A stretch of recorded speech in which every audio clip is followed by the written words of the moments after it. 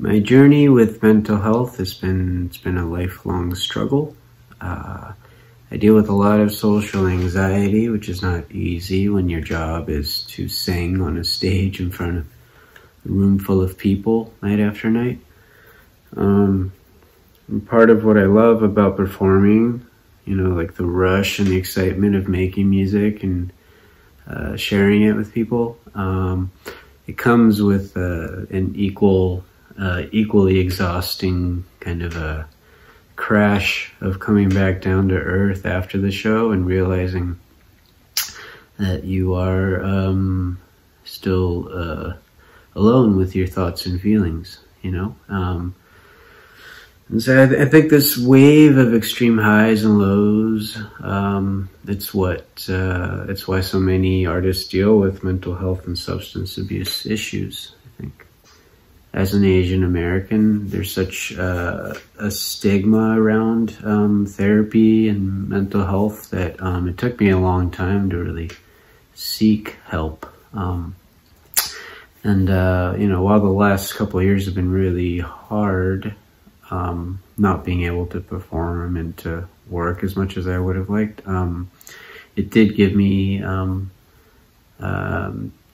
and space to finally address those issues and to seek help.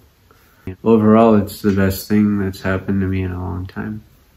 My therapist has given me a lot of tools and helpful tips like object meditation, where you hold something in your hand. I like to hold this little flattened chestnut that I found on a beach, and you just hold it in your hands and you close your eyes and you think about the shape and the texture and the smell, what it feels like in your hand. And the idea is that by doing that, it quiets your mind and it brings you, helps you, focus and to be present.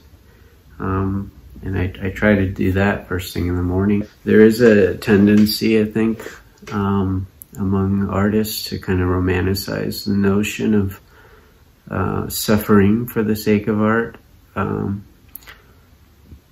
which I've never believed in that idea, but I think deep inside I did have that fear that if I were to kind of address my mental health and that I would stop creating or be able to, or that my art would become boring or something like that.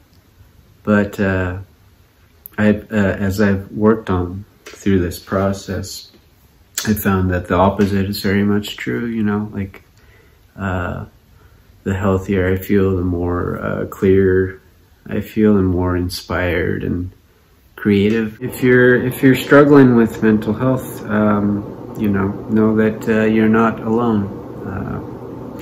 And there's some fantastic organizations like SMASH who will help you. They can help you find the care that you need.